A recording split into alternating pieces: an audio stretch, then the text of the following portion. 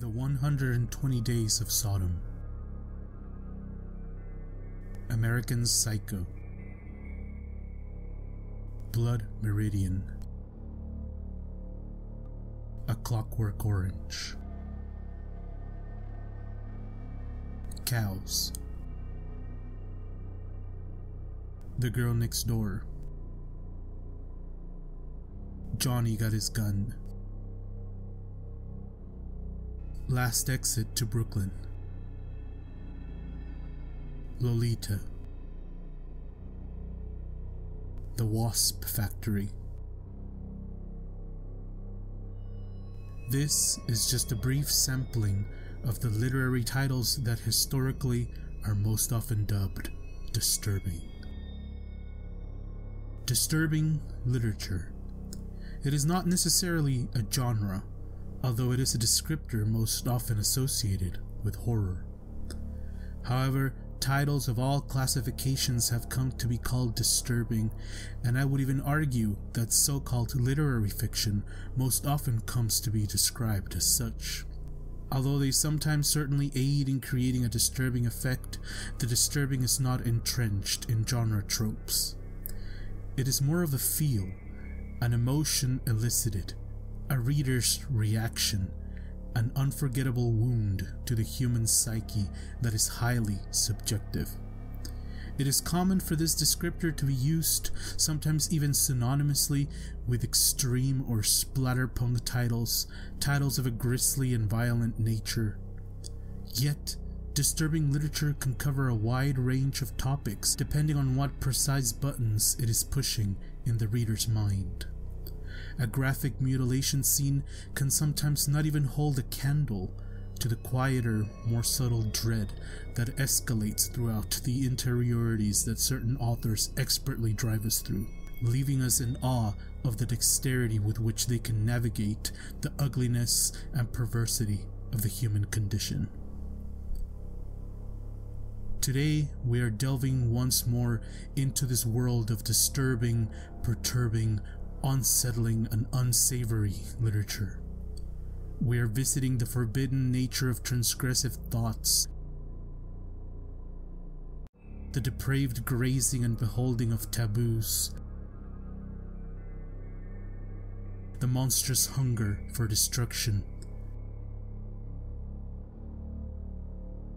the evil power that the written word holds. Today, we are truly talking about the most disturbing books.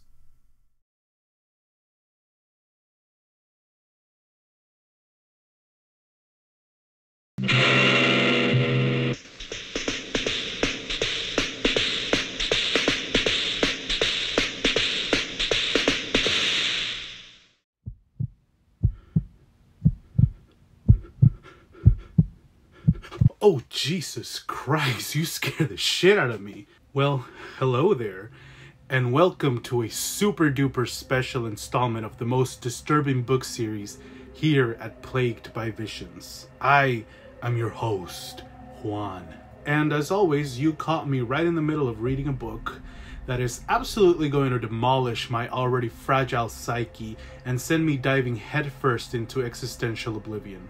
But no worries. I can get back to that later. Yes, we have reached the 7th installment of this extensive, and I mean extensive series. We've seemingly covered it all, haven't we? So far in the previous 6 installments, we have named 114 titles of the most depraved, most impactful, most relentless, and most unsettling literature imaginable. We have covered the most extreme corners of horror, the literary titles that conceal sinister undercurrents. We've named non-fiction detailing the most unbearable atrocities in history, and we've even thrown some children's books here and there. There couldn't possibly be more titles to go through, right? We've covered it all, right? I'm probably scraping the bottom of the barrel at this point, right? No, far from it, actually. There's still plenty of disturbing shit to go around. However, I will say this time around I have enlisted some help. Well, lots of help, actually. Like, a tremendous, almost overwhelming amount of help.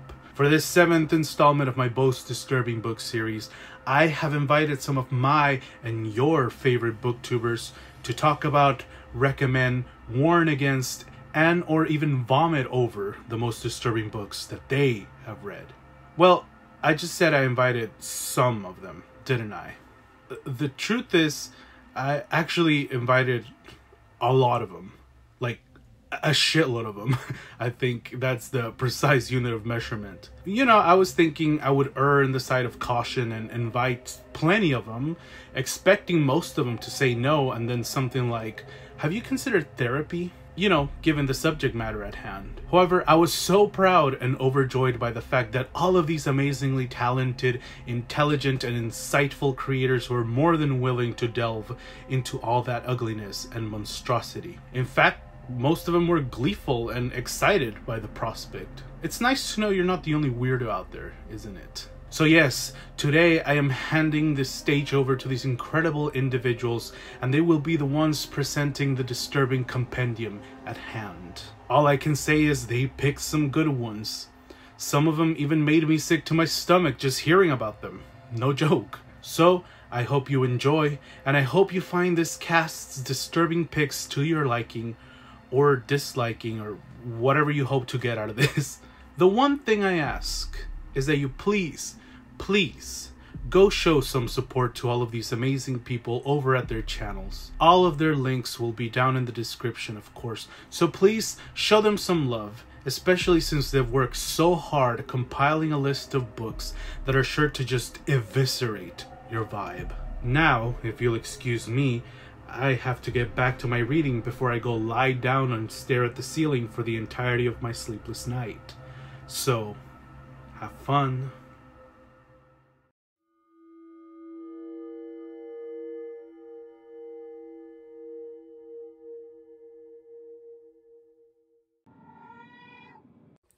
Hello, fellow little plaguers in the Vision Hive. I'm Olivia of Avey Reads. This is Roland, and Juan has so nicely asked me to come on here and talk about a disturbing book that I've read. And I read a lot of horror, so you would think that my disturbing pick would be a horror read, but for me, disturbing doesn't really, it's not the most gruesome things that you read for me. It's not the most like spooky and eerie, although those things can be disturbing. But disturbing for me is more about whenever a book holds up a mirror to yourself and you have to look at yourself in ways that you don't like, look at society in ways that are upsetting, maybe break inalienable rules that we think are, you know, the sacred things in life. Like that's what's disturbing to me. And so not a horror read that I've picked today, but a literary fiction from 2018, Ghostwall by Sarah Moss. Ghostwall by Sarah Moss is about Sylvie, a 17-year-old girl who goes on vacation with her family, led by the patriarch of the family, Bill, who is obsessed with Iron Age Britain and the reenactment of that and getting down to your British roots in the most true sense. And they're joined on this trip by a local university professor, as well as like some grad students, some university students, and they're like live action role playing, being Iron Age British people. And for me, what makes this book so disturbing, first of all, it's already set on like these spooky English moors, and on top of that, it looks at, you know, the dangers of nostalgic nationalism. It looks at what that means whenever our family gets poisoned by those things. This is a book that's clearly written in response to Brexit, but for me, makes me think of like a lot of the stuff that we've really been dealing with in the United States for the past, I mean, always, but like in the past few years with like QAnon and, you know, conspiracy theories on Facebook, that we think of family as like this unbreakable bond, but maybe it's not. And like, that's disturbing too, to think about like, okay, if I can't depend on my flesh and blood, what can I depend on? What is real? Clearly, like, this Britishness is, this authentic return to your roots thing is a mythology, but then what can we depend on? So the book gets very dark. The ghost wall in question, it's a Iron Age structure in Britain that is built out of stones and skulls and bones and requires a live sacrifice in order to provide protection to your land. So there's definitely actual, like, spooky elements at play too, but for me, the disturbing things are nationalism and what does, like, family really mean. So I hope you enjoy.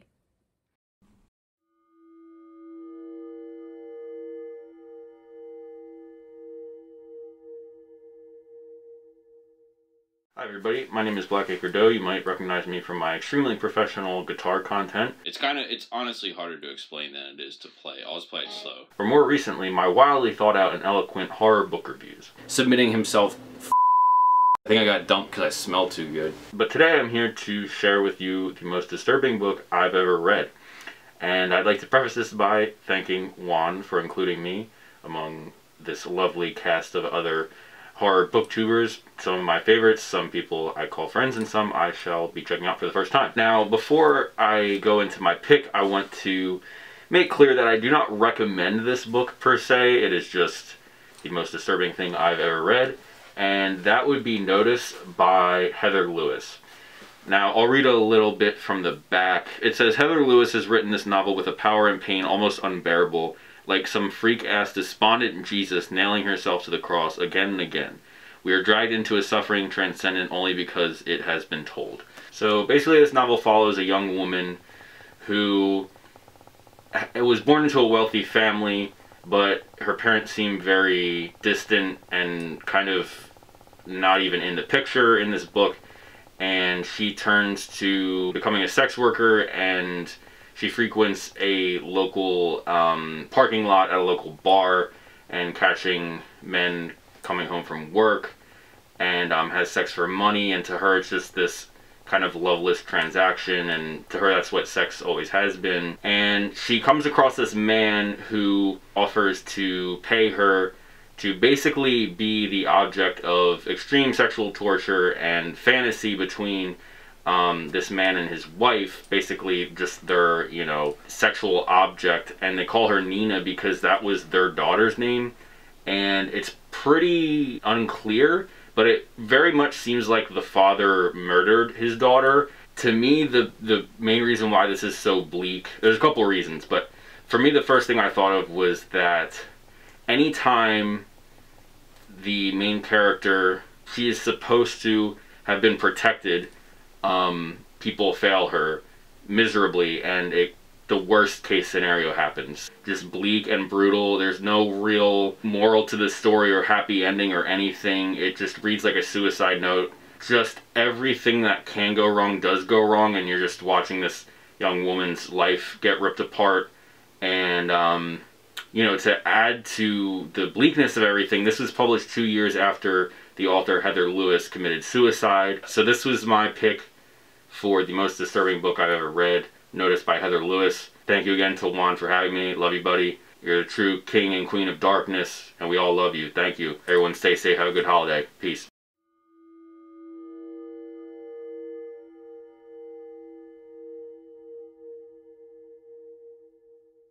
Hey everyone, it's Dave and Olive from Blather. We want to thank Juan for inviting us to this collab. We love the Disturbing Book series and we're excited to actually be a part of it. So the disturbing book that we're talking about today is Nod by Adrian Barnes. This was originally published in the UK in 2012. It didn't win, but it was shortlisted for the Arthur C. Clarke Award. Barnes had described this as the first in a trilogy, but unfortunately he passed away before he wrote any subsequent books. You wouldn't know that this was supposed to be part of a series because it's a totally, completely self-contained story. So what this book is about is it's a unique post-apocalyptic tale based on the premise that the entire world is suddenly unable to fall asleep. So it's set in Vancouver, and it's told in the voice of our main character, Paul. And he's a bit of a recluse. He's kind of antisocial, and he writes books on etymology, lost words, which is kind of a bonus for the reader. And Paul is the rare 1 in 10,000 people that is actually able to sleep. They call them the sleepers. And he has a partner, Tanya, who is like everybody else. You know, if you can't sleep, within a week, you've gone crazy. And in a month, you're probably dead. So when the whole world is unable to sleep, the world pretty quickly unravels and devolves into chaos. This sort of walks you through that and shows you what happens. And the book starts in, you know, around like day 18, I think. You know, where you're in the full throes of insanity, to give you a little glimpse of what happens. But then it goes back to the beginning and kind of walks you through day by day what happens as society starts to unravel. It kind of plays on our helplessness regarding sleep. You know, we've all had those nights where, you know, we can't fall asleep and we really need to, and you know, and eventually, you know, that magical moment happens and we have no control over it. We're not aware of it when it happens. But of course, except in those rare cases of insomnia, you know, it always works out. But what if it didn't? A lot of it we see through Paul witnessing what happens to his partner Tanya and how she interacts with all the other awakeners, and, you know, to observe just the deterioration of literally everything, of relationships, of individual people, of society at large. And it's really disturbing to see when nobody's able to sleep and everybody goes mad, what types of things people can and will do, and how society will restructure itself, and who will come to lead the new world. This was a really good book. It was a really disturbing book, and we highly recommend it. That's the review of Nod by Adrian Barnes, and Olive and I will see you next time.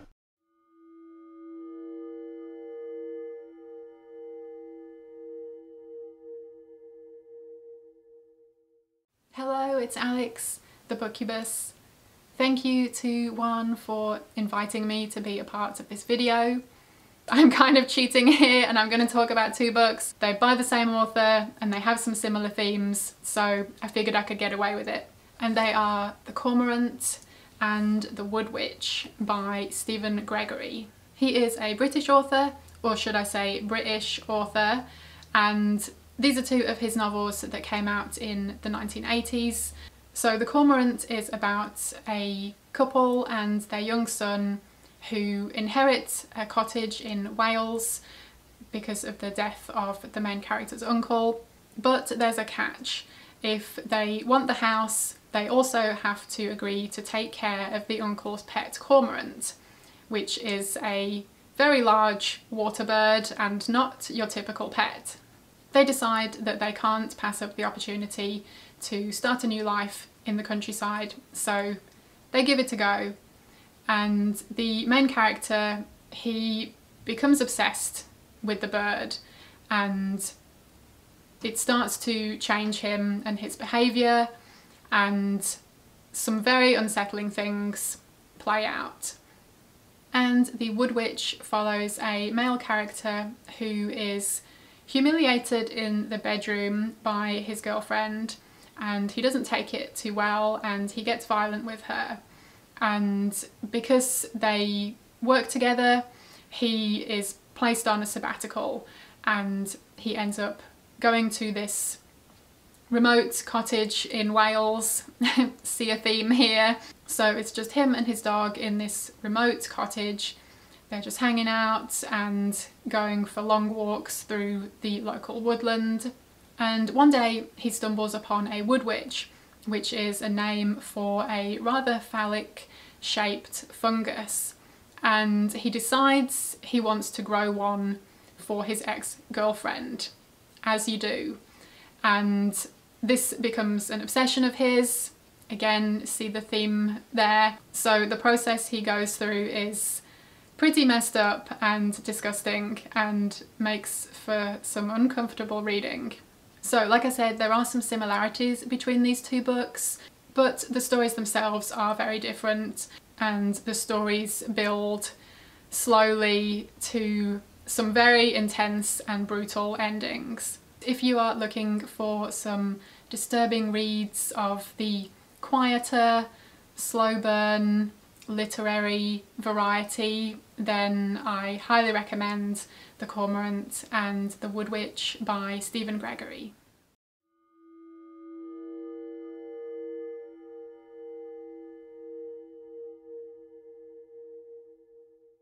What's up everybody, my name is Brad and I'm from the channel Brad Proctor, and I wanted to give a huge thanks to Juan for inviting me onto his channel to be part of his Most Disturbing Books series. So thanks Juan for inviting me on, I do very much appreciate it. Today I want to talk about a book called Tender is the Flesh. I'm probably going to butcher the author's name, no pun intended, by Augustina Bazterrica. Now for me, I want to say that I don't necessarily get disturbed while reading books. I'm kind of weird. I know it's all fiction in my head, so it doesn't really bother me.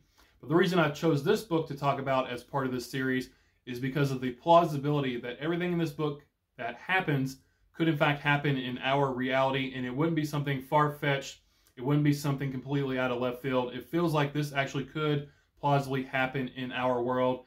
And if that were the case, that would truly be a disturbing thing. So this book, Tender is the Flesh, this is a cannibalism story, but it is not a bunch of tourists in the jungle that get lost and eaten by some savages for dinner. It's much grander, it's much broader than that. This is cannibalism on a grand global scale. This is industrialized cannibalism. It's highly regulated with laws, rules, regulations. It's government approved, all that kind of stuff. It is cannibalism that has become the norm in society in this dystopian book. All the animals on Earth have become infected with some disease. It doesn't really bother the animals or affect the animals, but it does affect humans. It is very deadly to humans. So if you eat meat that was infected by this disease, or if you have a pet that's infected by this disease, it can kill you. So what has happened?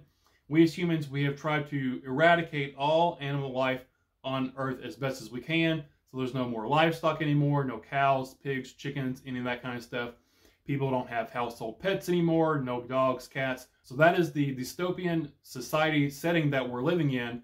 So if there's no meat to eat, what have we resorted to? Well, there's one meat source left on Earth that is not inherently deadly, and that is humans. Like I said, this is highly industrialized, regulated cannibalism. So we are breeding humans to be raised and slaughtered for the sole purpose of feeding us as a source of meat and protein. And that was my favorite part of the book. The part I found most captivating, most fascinating, was the level of depth and detail that the author goes into creating this world, thinking of every single possibility, what would really need to happen and go on for this to be a sustainable thing in society. And it's the moral dilemma of our main character that brings up this social commentary on humans and human rights specifically, and what constitutes one person or one certain group of people to have certain rights and freedoms as opposed to another group of people. That was something that was very thought-provoking, very provocative, on top of an already very chilling, grotesque storyline where it's normal now to eat humans for dinner. And that's why I picked this to be a disturbing book, because of the plausibility of it. You know, in this book, there was a virus that changed society as they knew it. They had to change and adapt to the new normal. And that is something that we're sort of going through now. Different circumstances, but sort of the same thing as well. I've had some friends that have read this and they said they're going to turn vegetarian for a few days just because of how disturbing and vile and grotesque this book is at times. This is Tender is the Flesh, and again, my name is Brad. Thank you so much, Juan, for inviting me onto the channel once again. Thank you for spending your time with me, and I'll talk to y'all later. Bye.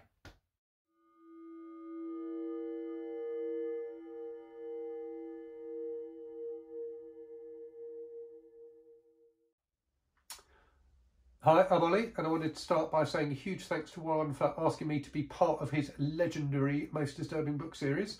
The book I want to talk to you about is Nocturne by Ed McBain, which is part of his long-running 87th Precinct series of police procedural novels. So there's over 50 books in the series. You can read them individually, you don't have to read them in order. This is one of the later ones, comes from 1997. The series started in the 50s, so this is, you know, very much towards the tail end of the series. Why have I chosen this as a most disturbing book? there's a crime in here. So obviously these are crime novels. They've all got crimes in them. But there's a crime in here which is far and away the most disturbing thing that's in any of the books. And the fact that it comes in such a long series of books, I think really adds to its impact.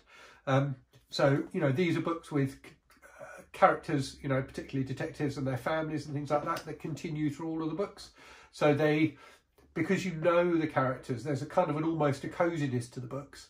You know, you feel like you are sinking back into, you know, a comfortable armchair when you read one of these books. So the fact that this one has such a horrible crime in it is, I think, makes it doubly shocking.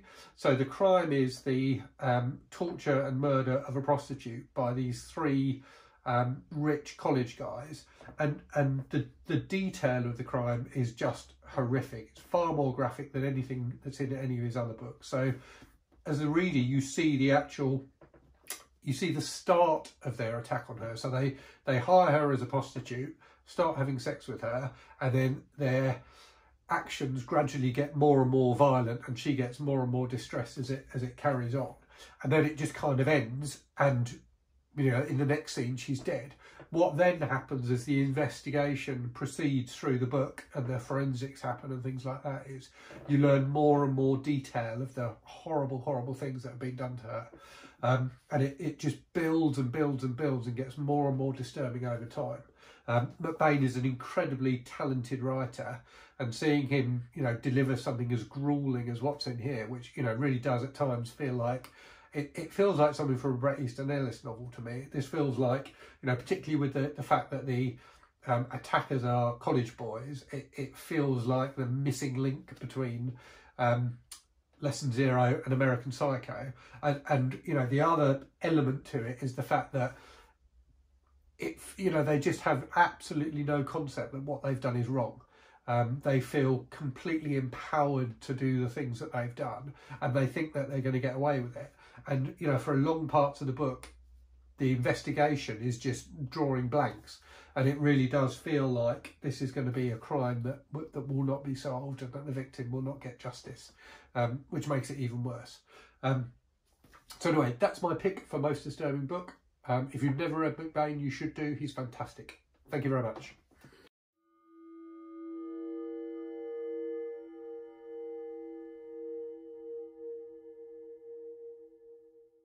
Hello, my name is Nikki, also known as Dark Between Pages in this crazy book world. And before I jump in and share the book that I have picked for this fantastic collab, I want to send a huge thank you to Juan for inviting me to be a part of this collab.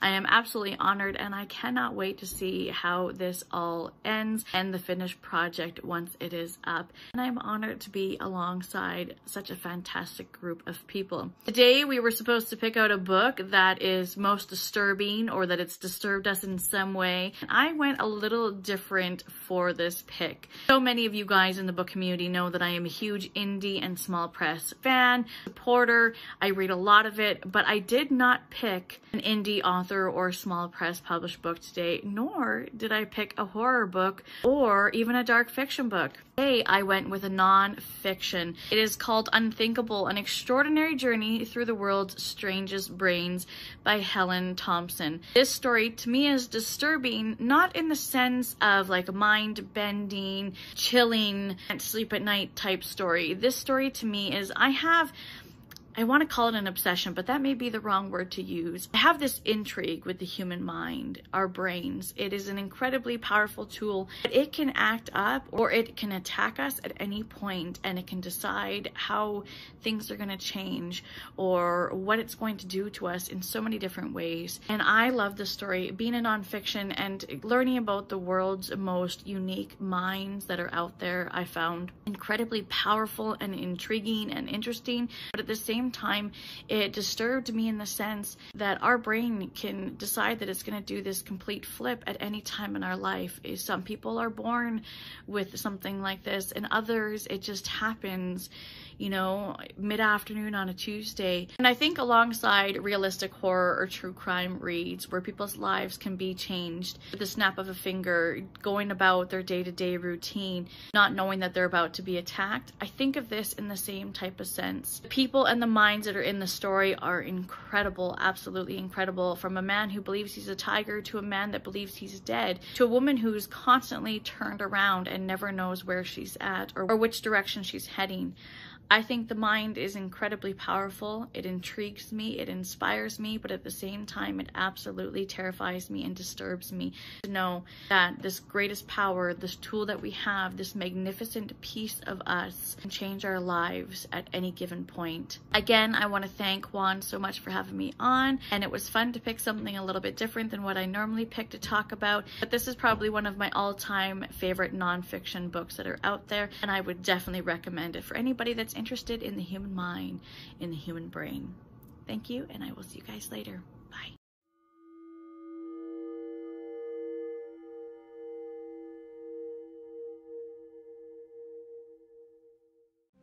Hey friends, Elizabeth Sagewood here with a book recommendation for you.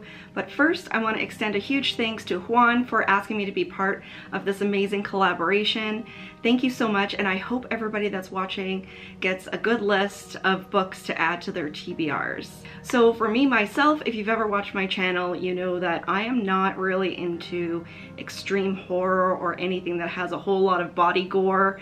But to me, what really is the most terrifying is anything that's true crime, because to me, it's the real life horrors that keep me up at night. So one book that I wanted to recommend to you is Tears of Rage by John Walsh. And of course, John Walsh is the founder of America's Most Wanted, amongst other shows, and he's been a real advocate for missing children and murdered children since his own son Adam went missing and was ultimately murdered back in 1981. And we all probably know of this case or know the case pretty well, but the way the story is told from John's point of view, and it really delves deeply into all of the layers that happened with this situation and how he came out the other end and started his activism. So this book came out back in 1997, and I was about 14 at the time, 14 or 15, and this book really tore me apart. I, at several occasions, had to put this book down and leave it for a day or so before I could pick it up again, because this is an absolutely heart-wrenching story. So of course we're dealing with what happened to Adam, but we're also really seeing the unraveling of a family, a mother who is racked with guilt because she left him just for a few moments and he got taken. And this happened during a time way back in 1981 when stuff like this just didn't happen. So it really tore the country apart, it tore this family apart, and this book goes into somewhat graphic detail about what happened to Adam, but also John Walsh had received a very graphic letter from someone who confessed to the crime who was sitting in jail, and all of these points together just make this book absolutely heart-wrenching. And like I said, it's the true crime, it's the true stories that keep me up at night. This is truly horror to me, so I highly recommend picking up Tears of Rage by John Walsh. It's definitely going to get you in the feels, and if you're into true crime at all, you're definitely going to enjoy this one. So there you go, that is my recommendation for the book that most disturbed me. I hope everyone has a safe and wonderful holiday season, and of course, as always, stay spooky everybody. Bye.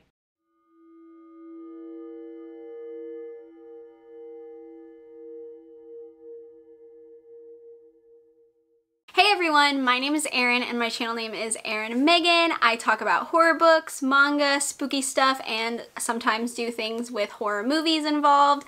And I am here to talk about a disturbing book. When I got asked to do this collab and I got told that it was about disturbing books, I knew immediately what book I was going to talk about. My pick is Gone to See the Riverman by Christopher Triana. It is 160 pages of pure, disturbing, messed up content.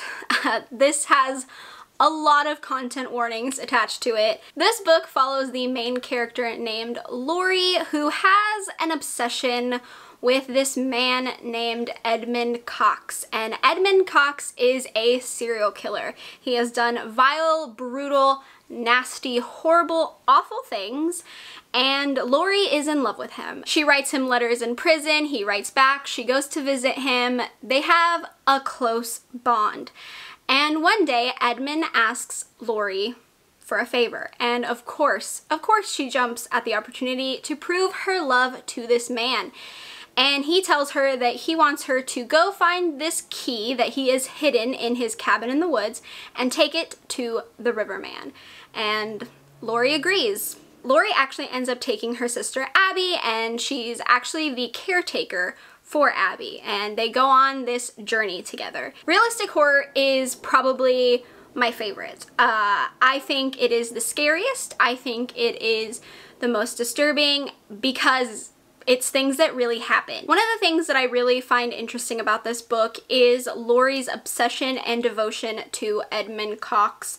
It is very reminiscent of people in love with Ted Bundy, Richard Ramirez, all those other serial killers. I really wanted to learn more about her and really understand how she could hear what he's done and brush it aside and just accept him and accept that what he's doing isn't that bad. As bad as this book gets, as bad as everything starts getting and all this information starts unfolding and it just progressively gets more disturbing, I couldn't look away. I couldn't stop. I couldn't put it down. I had to know.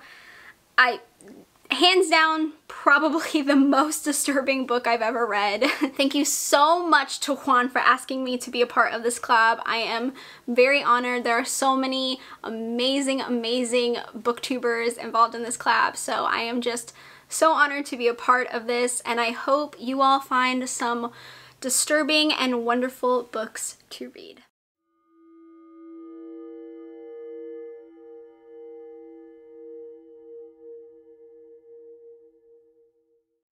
A book that is undeniably horrifying is Blindness by Jose Saramago.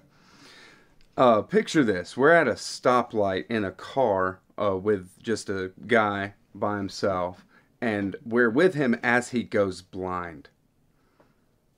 Yeah, it's horrifying. And we see an epidemic of blindness go through a city. It's not very clear how widespread it is, but it is definitely a full city, a major city. And we see how quickly human society breaks down. Individuals can't take care of themselves. Everything breaks down in the face of this epidemic of blindness that takes over. Our narrator is seemingly the only person that can see anything. Everybody is completely blind. They have a white blindness. It is very, very powerful in the way that it depicts this kind of thing, and you don't want to think about it, this actually happening in any kind of way. It's that disturbing and horrifying what he confronts you with as far as human nature and where society can go very, very quickly in this book. It is very scary in that way. Didn't want to think about it while I was reading it too much. Not it, but think about the thing happening, because it is powerful. All right. Thank you. Read it.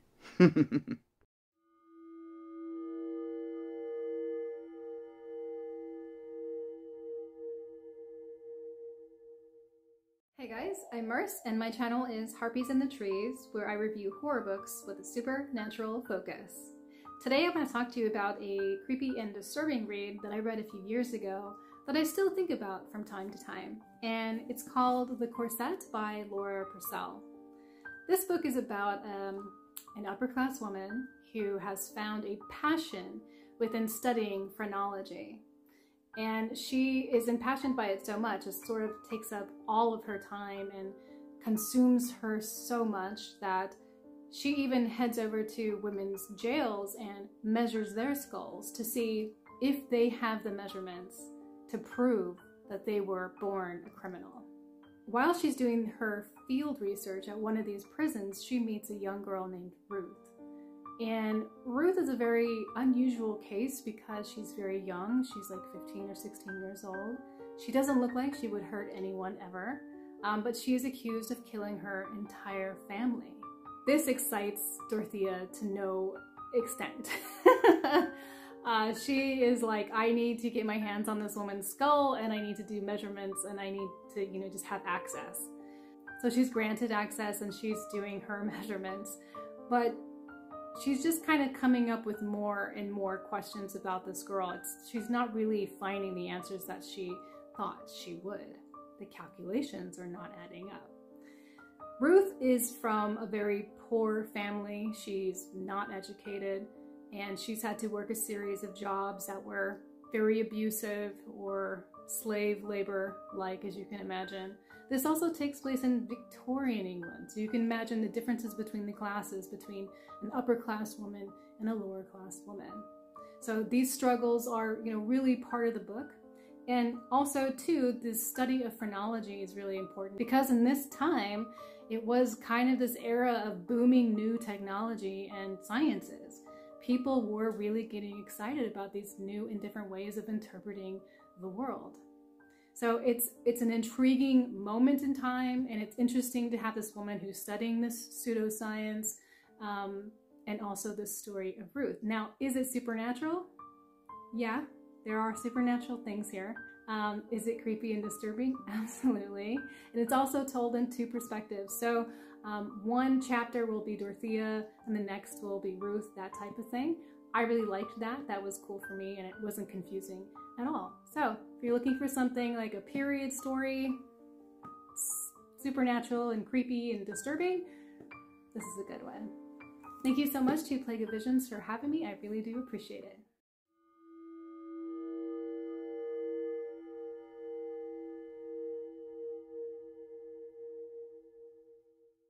Hello, my name is Jason White, and I'm from the channel Jason's Weird Reads, and I want to take a moment here to thank Juan for asking me to contribute to this really awesome idea.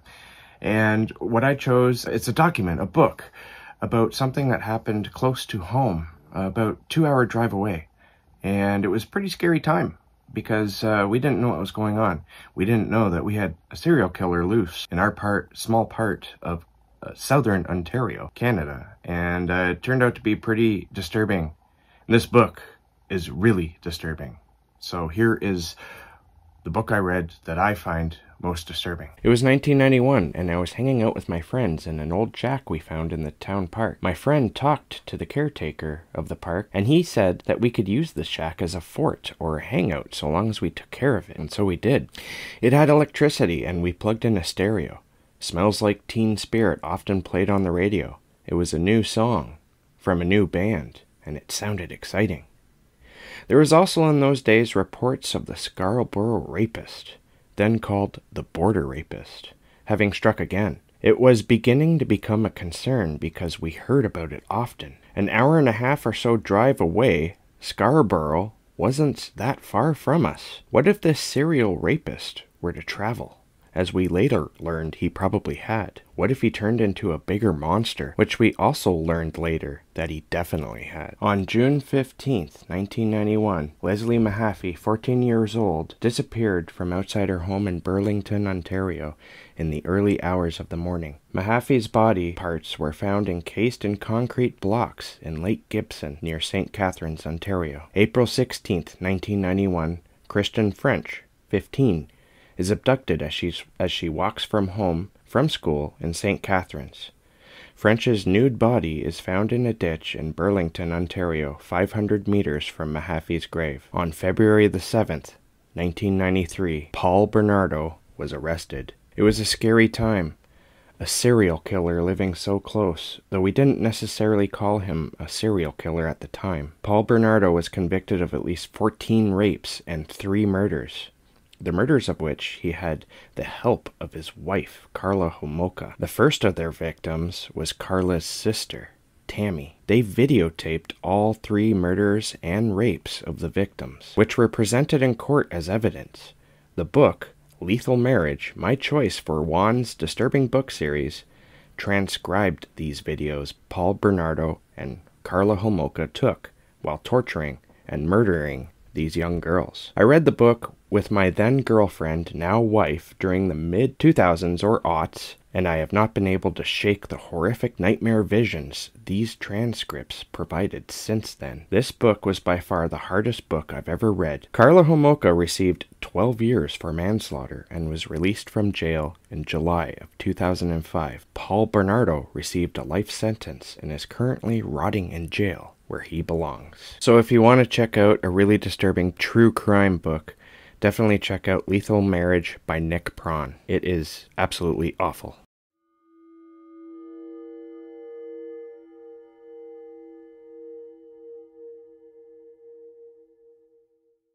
Hey fam, how's it going? My name's Amy, and I love to babble my face off over at a channel called Lit Noire.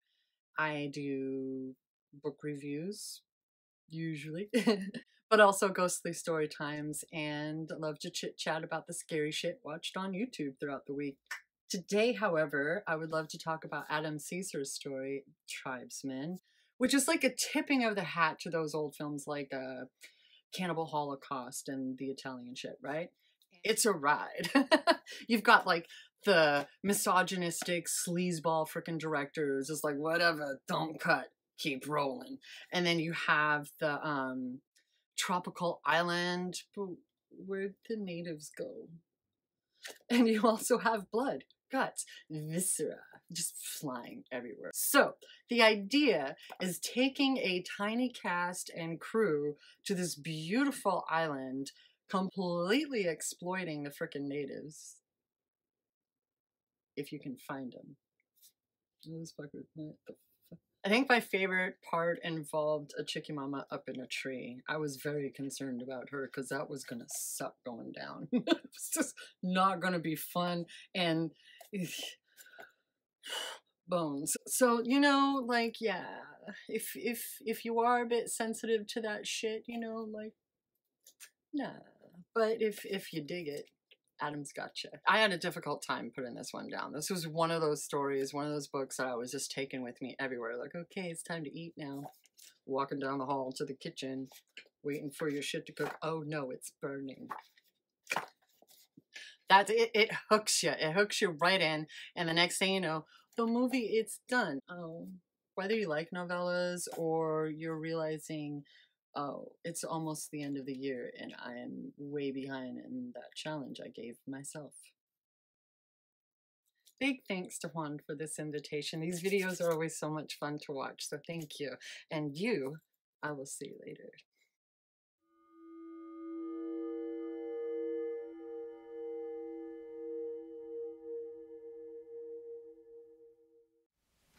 Hello my friends, hello, and welcome to Stately Vaughan Manor, and thanks Juan for inviting me to talk about the most disturbing book I have ever read.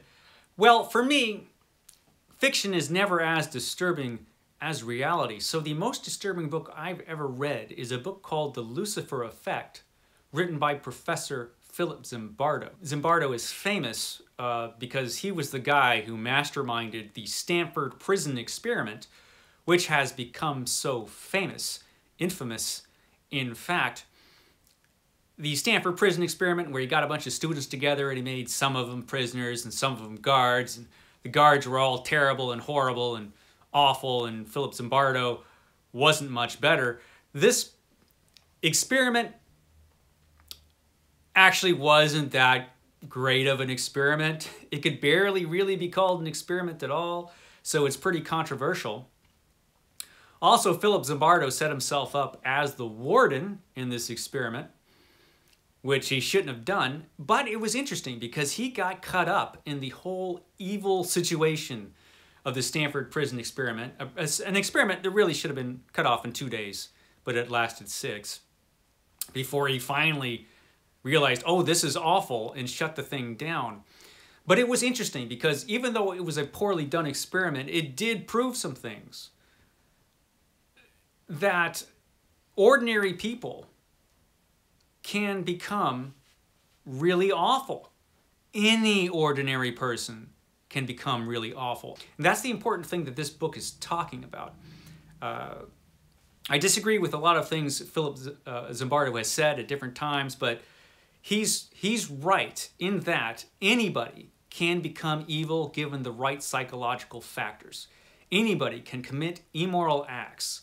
And this doesn't just stop with the Stanford Prison Experiment, this book. This includes 30 years of research into why ordinary people can commit awful, awful acts, concluding with a real-life example of the Stanford Prison Experiment, which was the prisoner abuse at Abu Ghraib in 2003. Yeah, Philip Zimbardo was called to be an expert witness for one of the defendants in the trial that resulted from that shameful situation, and it was ghastly. I mean, this book has some ghastly details.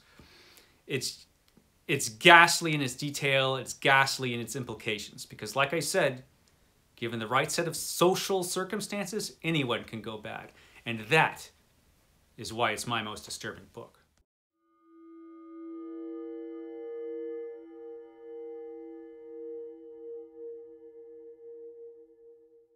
Hey everyone, Austin aka Monsterblood here, and today I'm here to talk about a book that I found very disturbing, and that is Immaculée Ilibagiza's true account of her survival of the Rwandan genocide. This is her story, left to tell.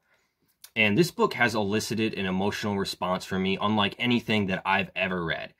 This book is naturally very sad and tragic and very hard to get through, as it covers one of the most terribly tragic events in history, and she explains how she loses most of her loved ones, her close friends and family, and it is very hard to read and just very sad. And not only that, this book is also rage-inducing, at least it was for me. There were times I was reading this book where it literally pissed me off, as I discovered that the world basically turned a blind eye during this Rwandan Holocaust, and many people stepped to the sidelines. There were very few countries and people that actually helped and stepped in to intervene and aid during this just tragic event. And perhaps what's even more shocking and remarkable than this display of mankind's capacity for evil and just this mass murder that took place is that not only does Immaculée Ilibagiza manage to survive, she finds it in her heart to forgive those who took the lives of her close friends and family and her loved ones. She manages to find it in her heart to forgive those who sought to destroy her own life. And to me, there's something about that that is just completely mind-boggling, because I know for myself, and I believe many people, I believe this is human nature, those who are seeking to destroy you, it is not natural for you to want to forgive or love that person. The natural response, the human instinct, is to seek revenge or to fight back. And Immaculée Ilibagiza, after this is all over and she manages to survive, all she can do is look at the positive side of things. All she sees is hope for a future. She wants to help those who have been orphaned. She wants to help the other survivors, and she manages to not hold a grudge or become consumed in her bitter emotions by this very traumatic and life-changing event. And to me, there is something pleasantly disturbing about that, something shocking, something that you can look up to and admire about this person who I have nothing but the utmost respect for, even though I don't know her personally. And so yeah, this is one of the most disturbing books that I've ever read, but underneath all of the chaos and evil and just the atrocious behavior of these people and this Rwandan genocide, there is a message of love and hope being preached, and there is just something that is just so shocking and remarkable about it, and unlike anything that I've ever read.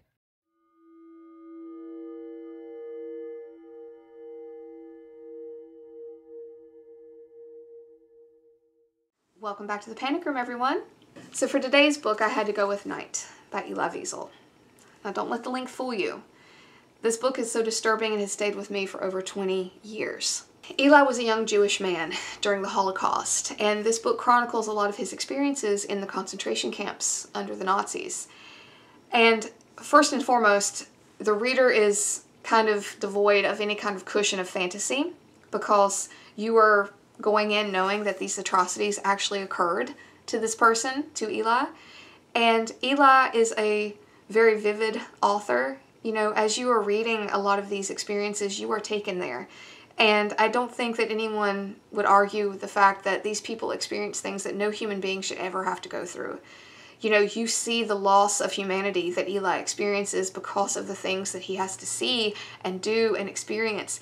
And you see the effects of hatred and violence and pure evil on the human animal, and how it changes him on a very visceral level down to his very soul.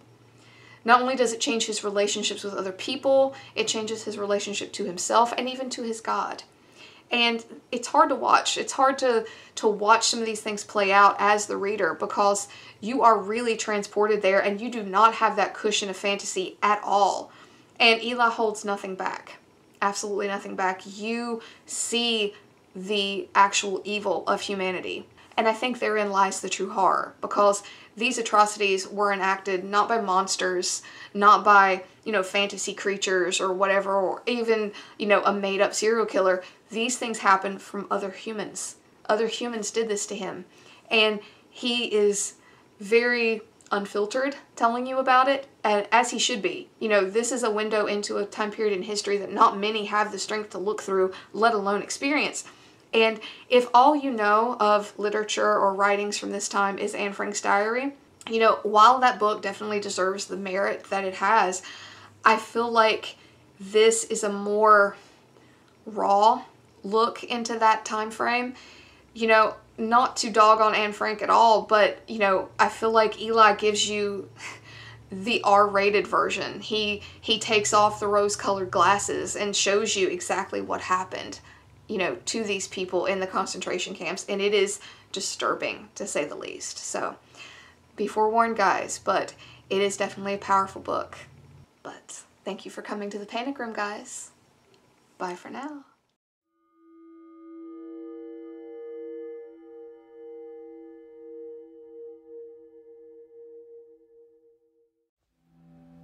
Hello there. My name is Juan. Yeah, Juan.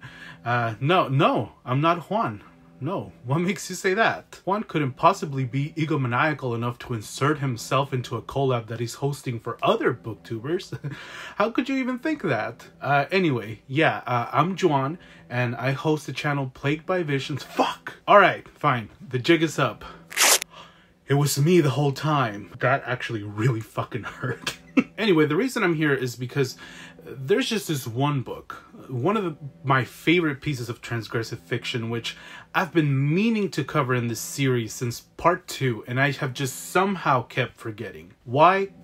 Because I'm a mess, that's why. But I just thought everybody's having so much fun talking about these absolutely bleak and nauseating titles, and it just inspired me to finally give you a taste of The Sailor Who Fell from Grace with the Sea by Yukio Mishima. I will keep this as brief as possible so that we can return to our regularly scheduled programming. Here's the scene. Yukio Mishima, an ardent nationalist whose impassioned views on glory and manhood led him towards self-destruction, is here detailing the very same flames of discontent and violence that led him to his death through a quiet story that seemingly moves as meandering and calming as the ocean's waves before hitting you with the ravaging force of a tsunami. Also, apparently Yukio Mishima is an LGBT icon, according to this one mural at a random bookstore, but we don't have nearly enough time to unpack that mess. Anyway, the story follows Noboru, a young boy who becomes obsessed and, in a skewed way,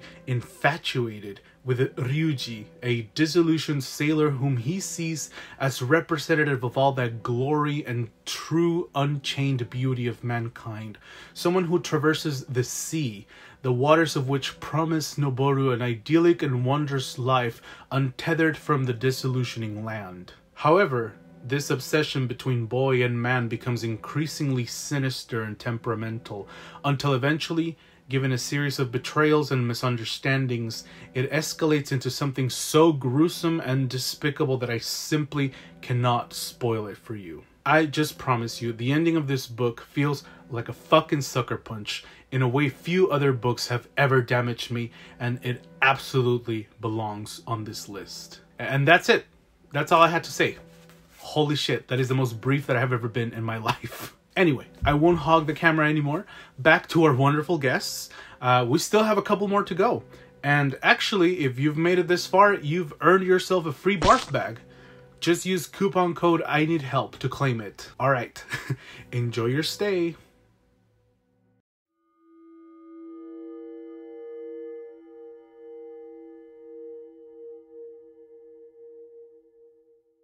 Hello, it's Regina from Regina's Haunted Library. Thanks, Juan, for including me in this video. And here's Lily. She's just saying hi before she gets a little more comfortable. So the book that I chose that really gets under my skin in a very disturbing way is a book I just read, and this is The Cipher by Kathy Koja. This book really got under my skin in a way that I haven't experienced for a long time.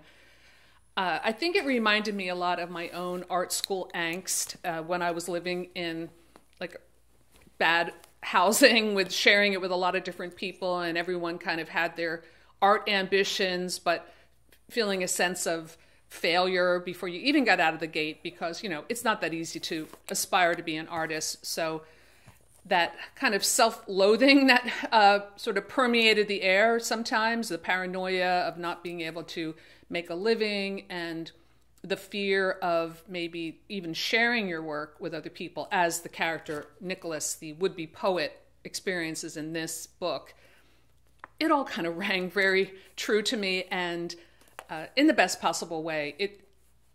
It disturbed me, but I couldn't get enough, if that makes sense. And I think that would make sense to horror fans. It's a pretty simple story. There's Nicholas, who lives in this shabby apartment, and his somewhat girlfriend, lover Nakota. I'm not sure if I'm pronouncing her name correctly. So they discover in his building this utility closet type of thing, where there's a hole, literal hole in the floor. Like, I imagined it like a drain hole.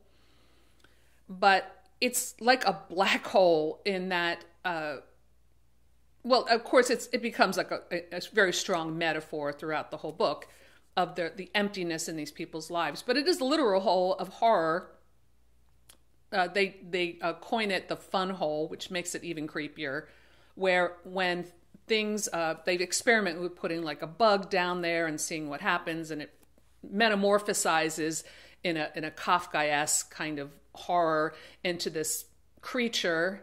And they do the same with a mouse. Well then, what would happen if I like put my arm down? Well, you can kind of guess the direction it goes in without giving too much of this away. It is a wonderful example of body horror and existential dread, and it's written in a very artistic style, very poetic, and I just loved it. So I'm glad I finally read this book, and I don't think this will be the only time I read this. It really got under my skin, and in a way, just like the fun hole, I can feel it drawing me back to it.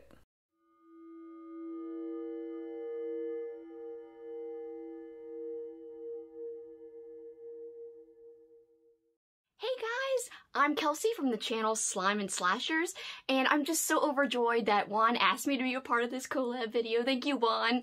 So Juan asked me, give a recommendation for a disturbing book. And honestly, I think this brings up the question, what does disturbing truly mean to somebody? To me, there's two kinds of disturbing. One kind is the kind that is off-putting and anger-inducing and really makes you emotional. Yes, it's an unpleasant experience, but at the same time, it's effective horror because it makes you feel something really deeply. So I have an example of a book like that, and that would be Let's Go Play at the Addamses. That was just so maddening. I hated those kids. Those kids were the worst, and they did really disturbing things. It was not a fun read, so I wouldn't recommend it for a great time, but if you're interested in what all the hype is about, because it is a paperback from hell, I would say go ahead, check it out, and judge for yourself. Some parts are a little slow, which is kind of weird to say about a book that I consider disturbing, but it is what it is. So other kinds of disturbing books, though, in my opinion, can be fun. And I know that sounds very odd, but I will give you some examples and you'll understand what I mean. So the first one is Hellhound by Ken Greenhall. I think that is a wonderful story in that it's written so masterfully. And it's about a dog. We actually get his point of view, but he's not just any normal canine. He's a murderous and creepy canine. The next suggestion I have is The Nest. It's also well written, just like Hellhound, but on top of that, crazy shit happens, pardon my French. Like, some dudes get their penises chewed off by roaches? Mutant roaches, I should point out.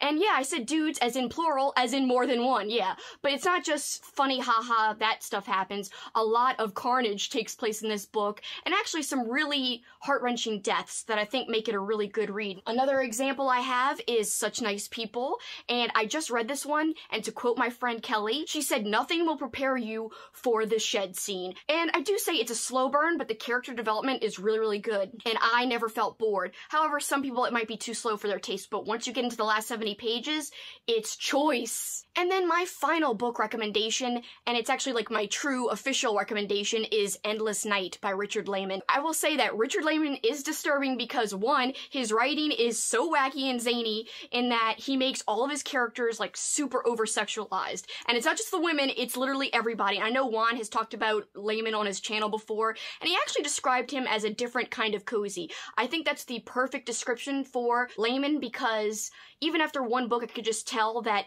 yeah, there's some weird stuff and it's not written in the best way, but it knocks your socks off because you just want to keep reading until you're done because it's so suspenseful and entertaining. And yeah, it's a long book and I read it in 2 sittings. That's why I loved it.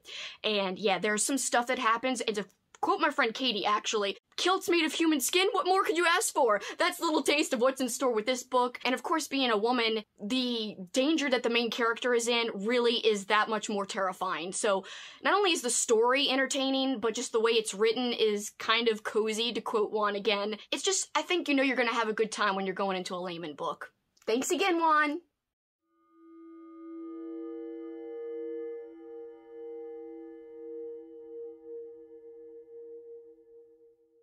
Hello friends, my name is Steve from Steve Talks Books and Stuff. I'm here today to talk to you about a disturbing book that you may be interested in.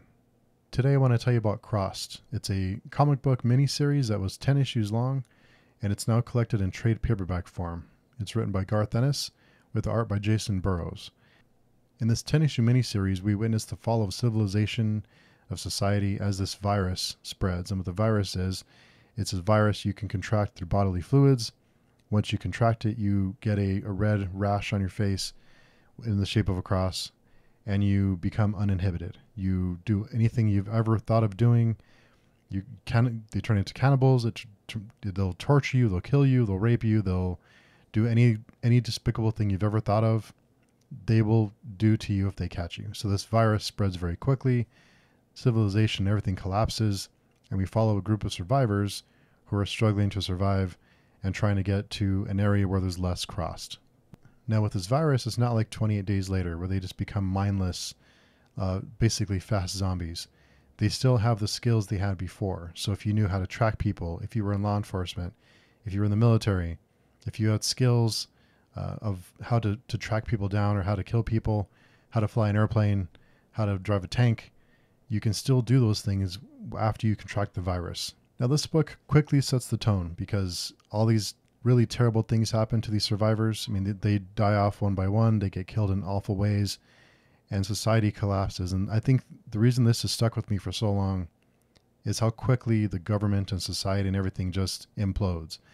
And the writer, Garth Ennis, said that during Katrina is what gave him the idea for the story because he witnessed how quickly things can just collapse to nothing.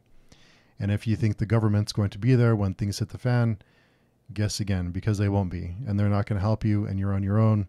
I think it's taken on a whole new life after the pandemic because we've all kind of lived through it now that when things go really bad, you can't depend on the government to be there for you. You know, my government ain't always going to be there. So you're kind of on your own. And that's what made it a little bit more frightening after the events of the last couple of years. I want to say thanks to Juan for asking me to contribute to this awesome collaboration, and I look forward to watching the other suggestions in this video so I can find new material to read to be disturbed with.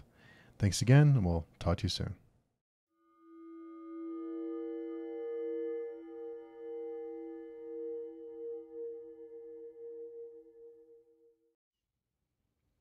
Hello, this is Justin from This Justin. How are you doing?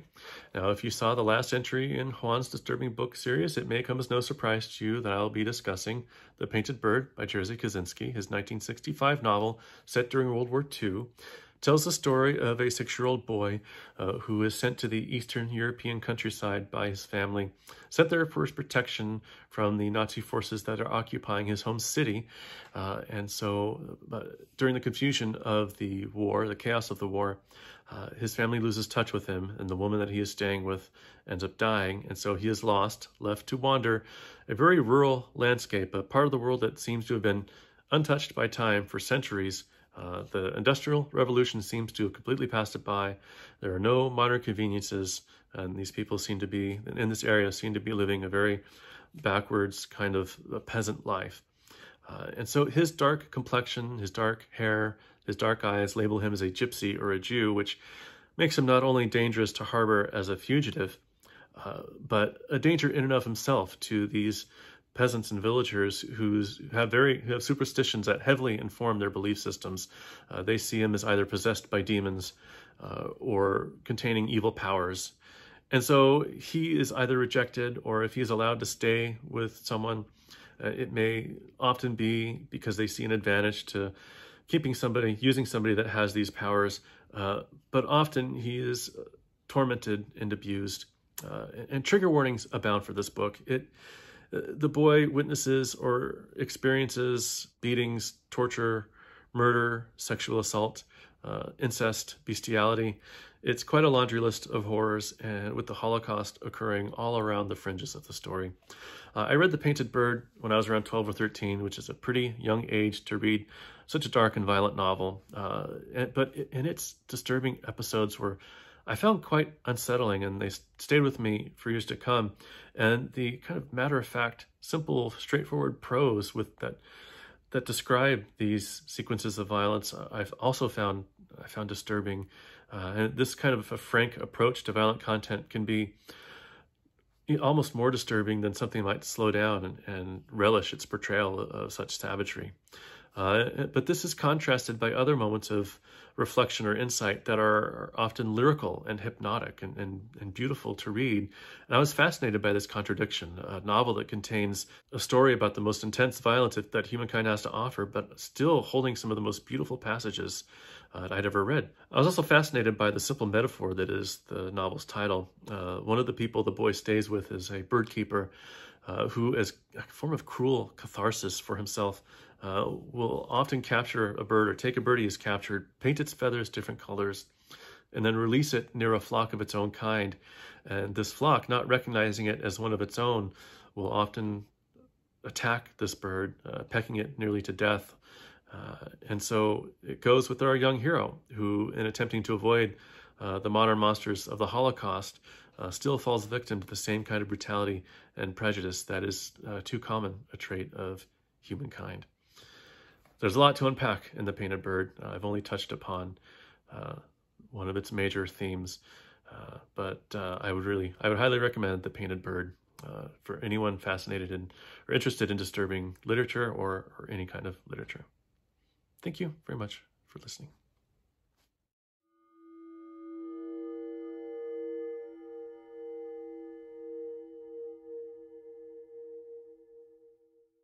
Hi there, I am Lydia from Typical Books, and Juan has invited us all to talk about the books that disturbed us the most. And this is a companion to his Most Disturbing Books video series, and I think it's really cool that he's invited us all to talk about what disturbs us the most. Thank you, Juan, for this opportunity to talk about People Live Still in Cashtown Corners by Tony Burgess. You may recognize that name from the movie Pontypool. He wrote the book and that screenplay. The book, of course, Pontypool Changes Everything. That is basically Tony's shtick, if there were one, is that he writes literary fiction. It is extremely dark and it is surrealistic. So it takes you outside of this regular reading experience, and this book is no exception. If you're a fan of something like Joyce Carol Oates' Zombie, or if you liked American Psycho for its surreal nature, then this is a book for you. It's a very short read. It was published in 2010 by the now defunct Cheezine,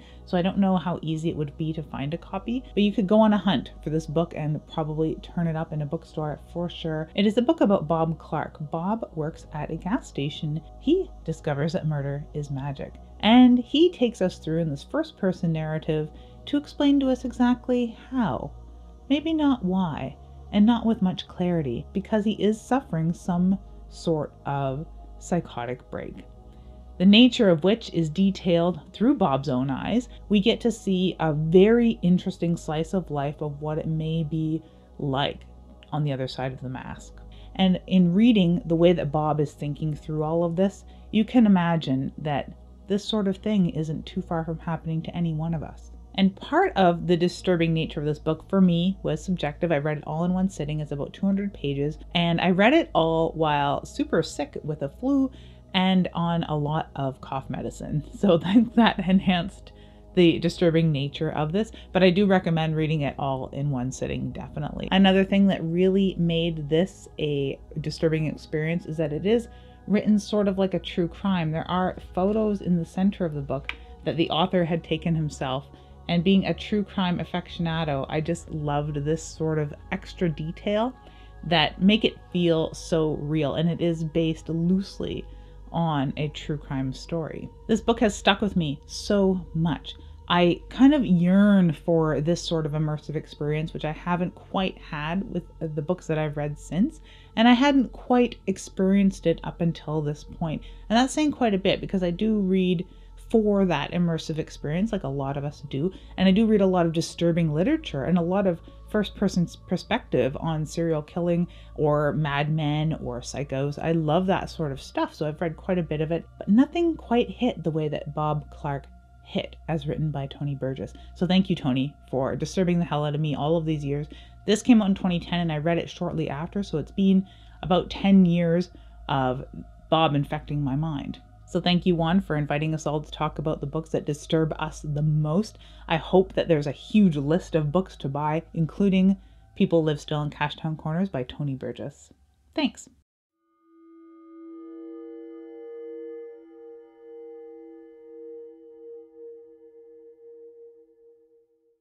Hey guys, Violet here from the Violet Print YouTube channel, and I just want to say thank you so much, Juan, for including me in this. I am very excited to share with you guys the most disturbing story that I have ever read. I didn't want to choose something that was really focused on body horror, extreme horror, or something that's rooted in reality, because I feel like that kind of disturbs everybody.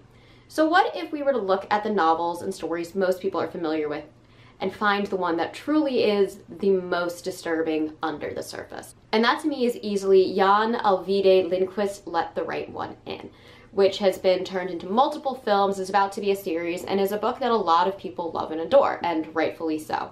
But underneath it all, I find Let the Right One In to easily be the most disturbing story I have ever read.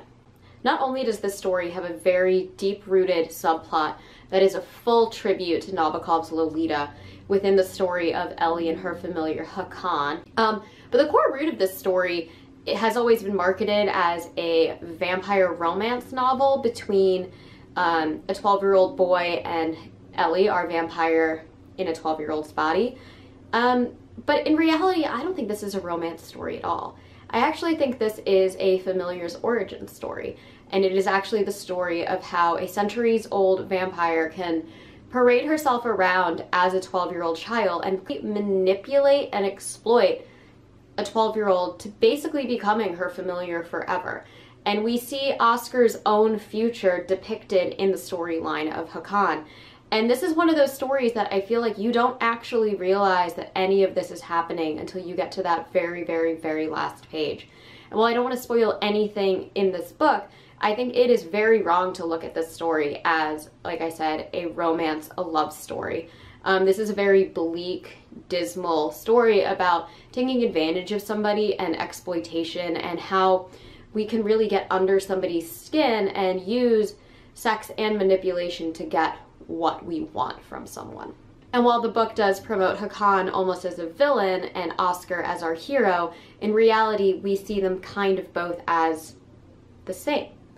And I think that even leads to something more disturbing, where we can take a middle-aged pedophile and compare him to a 12-year-old boy. And if you really read into it, Oscar is really not that good of a character. He has the seeds sprinkled to become the serial murderer that he's about to become, to be at least familiar. And it's something that it's never explicitly said in the novel, and again, it's not until you close that last page and you really think about everything that has happened out in front of you that you realize exactly where this story is going. And I think that's very dark and sad and tragic, and it is once again just another story of the manipulation of children and the exploitation of children, where you are believed to read it as Hakan being the Humbert and Ellie being our Lolita character. You will eventually find out that Ellie is actually our Humbert and Oscar is our Lolita character. And it's very sad and very tragic and very much a villain origin story. So yes, Let the Right One In is by far the best vampire story I have ever read, by far one of the most unique stories I've ever read, and easily the most deeply unsettling and disturbing story I have ever read. And again, thank you so much, Juan. I'm so happy to be a part of this. Mwah.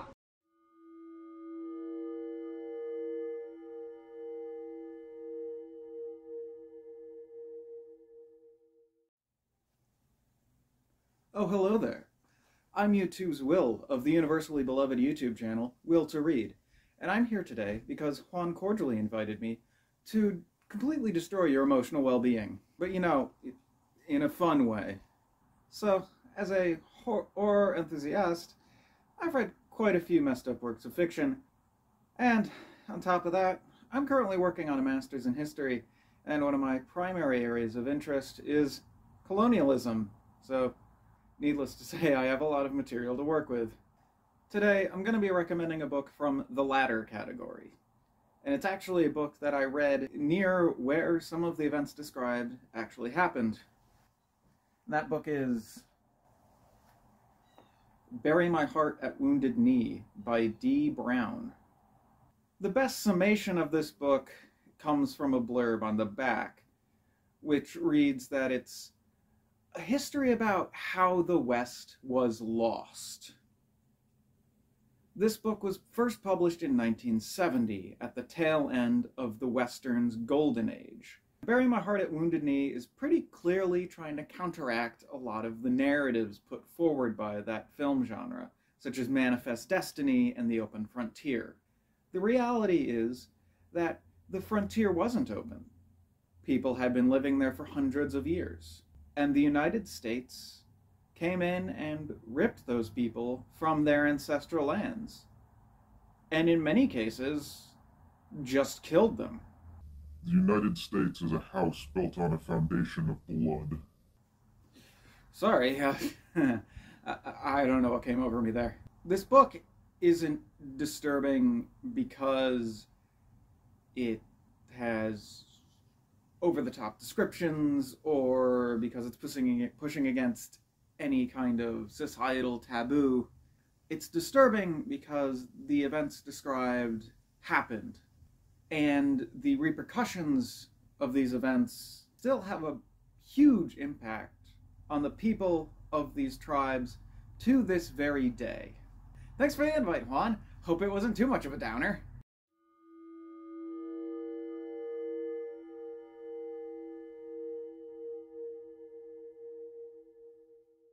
Hey everyone over at Plagued by Visionland. Thank you, Juan. You are a king, you are a friend, you are much, much appreciated. What an honor to be considered to be in this video with all these other great booktubers. Please go check them out.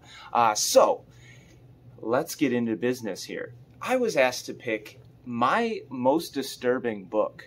And there are quite a few, but I wanted to be different because usually people know me in my old gray hat that I wear at work to talk about independent and small press horror, the ones that really go bump in the night, the ones that creep you out, grotesque, extreme horror. But today, I'm going to go different. I'm going to go literary, and I'm going to pick Betty by Tiffany McDaniel. Now, this is kind of a regional literature style story, totally different than what I normally read, and kind of what I want to get more into in 2022. I want to start diverging from my traditional reads.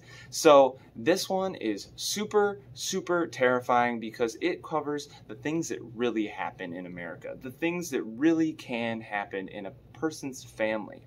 Are you a product of your upbringing, or can you move past it? So this young woman, who turns out to be, I believe, it's been a while since I read it, believe it is the author's mother or grandmother, and she basically had a tough upbringing. A lot of people, I mean, Ohio is not the South, but down south and in rural America, there was a lot more problems than we have today, and life was just different. Families acted different, and there is severe emotional trauma, severe physical abuse that happens in this book. A lot of people know the story, The Girl Next Door by Jack Ketchum. Well, this hit about as hard as that book did for me. I would say The Girl Next Door hit harder, but this book stuck with me, and I will forever keep my copy. I had to do a little repair, but I will reread this down the line. I don't want to spoil anything for you guys because a lot of the twists and turns of the story, you got to find out for yourself. It's super terrifyingly sad, and sometimes the sad things in life are really scary. And the things that you and I are afraid of on a daily basis is some of the things that this young woman had to deal with. And I adored the father of the story. Hit me in my dad feels. So thank you again, Juan, for having me on the channel. I appreciate you. I lit a candle for the occasion, and I look forward to this video. So thank you guys. Peace.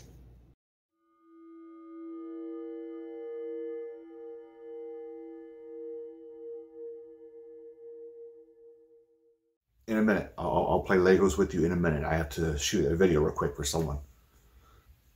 I don't know, some dude on YouTube about books. I don't know, I'll just wing it. Yeah, I didn't plan anything. I'll just wing it. Oh, hey, what's going on, guys? My name is Jay. This is The World According to Jay. It's your one-stop shop for independently published and small press books, mainly of the horror and dark fiction, the gritty, weird, odd genres. So if that's what you're looking for, come on home. Bring your own toilet paper though, okay? So Juan over at Plagued by Visions was like, dude, you want to be in my video? And I was like, man, I can't do that again. I mean, I'm still recovering from the scandal last time. He was like, no, not that again. No, we're past that. This is a video about disturbing books.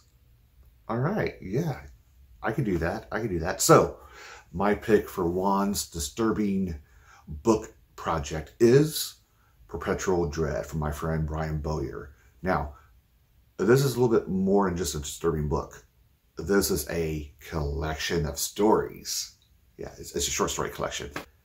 These stories are so dark and full of so many trigger warnings. You have to maybe read one, set it down, walk away for a little bit, and then come back to it, all right? And I'll tell you right now, there's not one happy story in this bunch. And it has just enough extreme in it, you know, to make you kind of shift your weight in your chair, make your skin itch. That's the kind of extreme we're talking about. I highly recommend it. You're probably thinking, dude, why do you highly recommend it if it's that bad?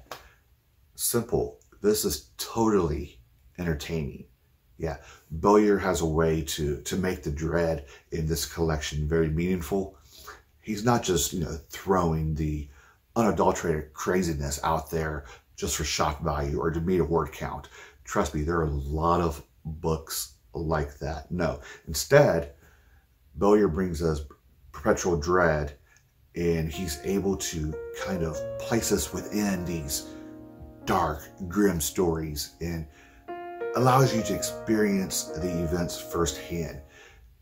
These stories take you to the edge, all right? And you think you're about to go over the edge and it's all doom. No. He's like, hey, just step back just a tad bit He has total control of you. Side note, there is a lot of alcohol, a lot of booze throughout these stories in this collection. So there's a good chance you may get a little tipsy just from reading it. Something else I enjoy is the way Bowyer presents these stories. It's very straightforward, no frills. No frills needed because the extreme is there, it's in your face, no reason to beat around the bush and have a huge build up because you know pain is coming. This is Perpetual Dread from Brian Bowyer. This is my pick for Juan's Disturbing Book Project. Check it out. I guarantee you'll be disturbed in a good way. That's it, guys. My name is Jay. Thanks for listening. See ya.